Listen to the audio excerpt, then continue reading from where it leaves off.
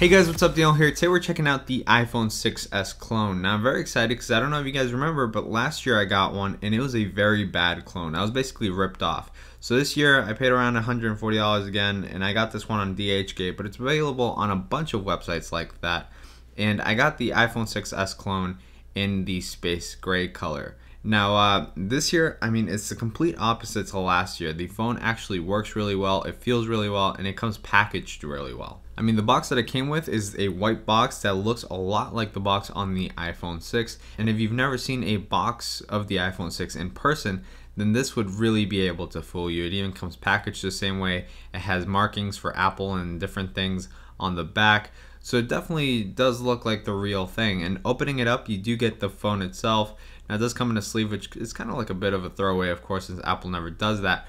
But you also get the accessories, so you got the lightning cable, the ear pods, and also the charging block itself to connect it to the wall. And all of these feel a little bit more premium than they did last year. And even the Apple EarPods box has the Apple logo on the back, which makes it look extremely authentic and like the real thing. Now, even all that isn't as impressive as the actual phone itself. Now, first off, every single port and button is where it should be. I mean, this looks exactly like what an iPhone 6s could look like, and it even looks just like the iPhone 6 that I have here. I mean, the FCC markings and the fonts used on the back of the phone looks almost the exact same thing as those used on the iPhone 6 that I have here. Now, if it weren't for the fact that I have the iPhone 6 here, I don't think I would have noticed the difference. And if it's someone that has never used an iPhone 6 before, I don't think they'd be able to tell that this was a fake iPhone. This is really well made. I mean, the build quality just feels really good. It's definitely not as great as the metal on the iPhone 6, but it's really good, and you can kind of feel that they actually tried this time around. Now, the biggest design difference that you might be able to tell on camera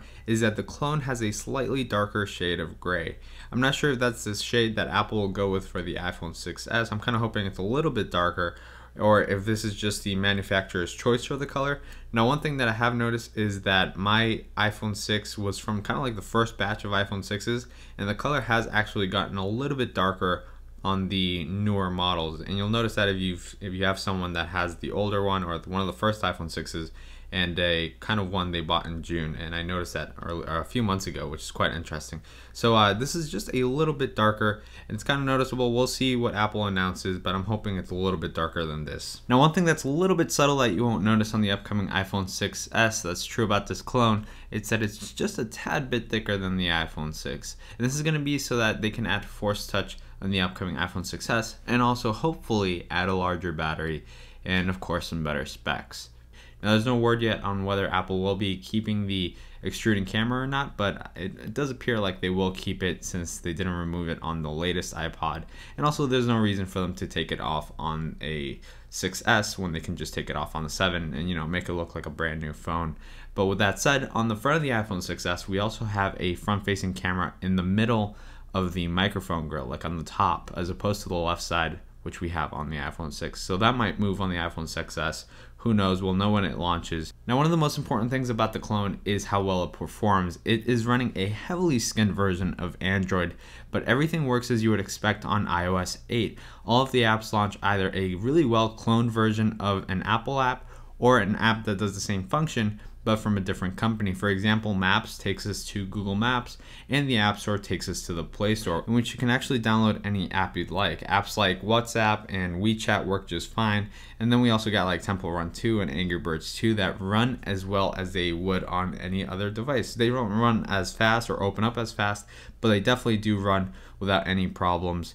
And it doesn't really impede the gaming experience all that much. Now, the only app I couldn't really get to work was YouTube. I'm not sure why, but I could always just use the mobile version with the Safari clone that they have, which actually loads things pretty quickly. But you can, of course, download Chrome and use that since it works a little bit better. Now, with all that said, I mean, the screen itself produces some accurate colors and the text looks sharp. The phone accepts SIM cards, GSM cards, so you can use any SIM card that you want. I use my T-Mobile SIM card and it worked just as it should.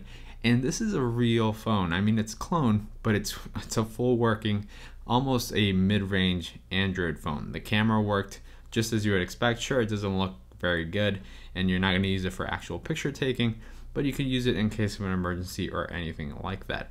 But with that said, guys, this video is kind of just to show you how incredible it is and how good these companies are getting at making clones of real phones. And you can get scammed very easily on eBay or Craigslist with one of these, since it looks like the real thing.